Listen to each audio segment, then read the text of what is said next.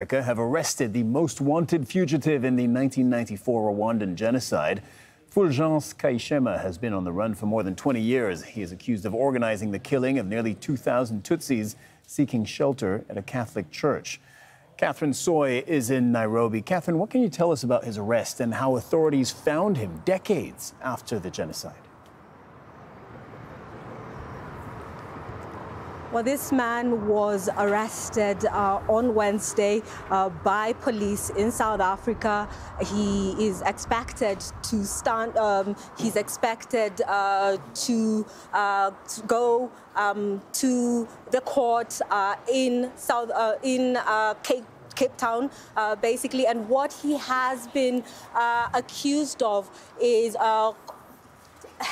helping and organizing a massacre in Rwanda, and that killed about 2,000 people in a church. So basically what happened is him and others went to this church, bought fuel and burned down the church and brought down the church buildings. And inside that church there were all these people, children, elderly, men, and and women too, and they were just trying to find a way. And a lot of people during the genocide went to churches to seek safety. Now, one of the people who was in that church was a parishioner and a priest who was in charge of that particular parish, and he was also involved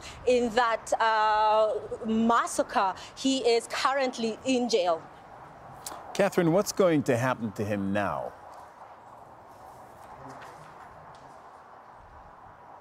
What's going to happen now is that he's going to be taken to court in Cape Town.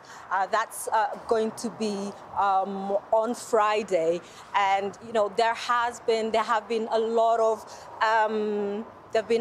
of legal mechanisms when it comes to justice, when it comes to this this genocide.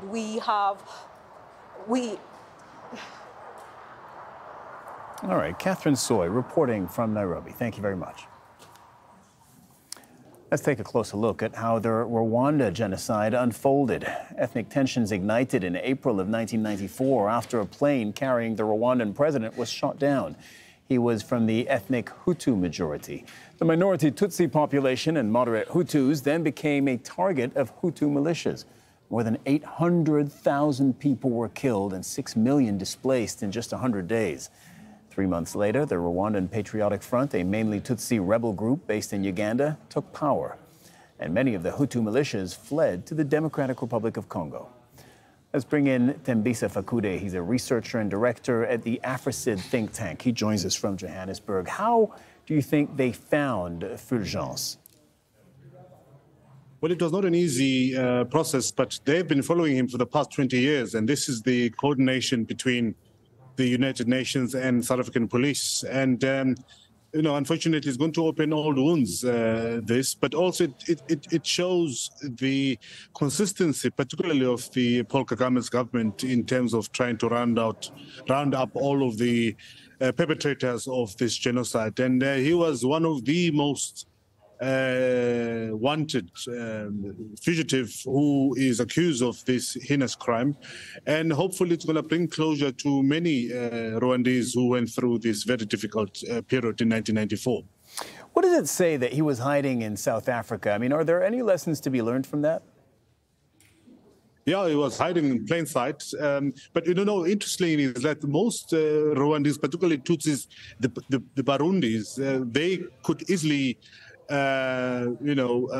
assimilate in South African society because they look the same.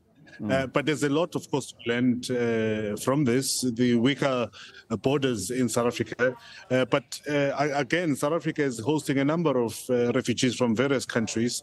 And South Africa was also the main negotiator of the peace between the Hutus and the Tutsis in 1994. So many of the refugees, particularly from the from the DRC fled to South Africa. And it's quite a difficult one, especially if someone decides to assume a normal, simple identity. It's quite difficult to identify them. As I've said earlier on, the Burundis and South Africans have got very similar features. Catherine Sawyer was just telling us that he's going to be taken to court. He's going to be tried. Where? He's going to be tried in one small town in Cape Town called Paarl. That's where he was arrested. And I think there's going to be the procedures will start off extraditing him back to either The Hague or Rwanda. We don't know yet, but that's where he's going to be appearing in court. But the proceeding of trying to get justice won't happen in South Africa. It's going to be between the two countries, depending on what the arrangement is going to be. All right. Thank you so much, Thembisa Fakude, for joining us today. Plenty more ahead on this news hour, including heavy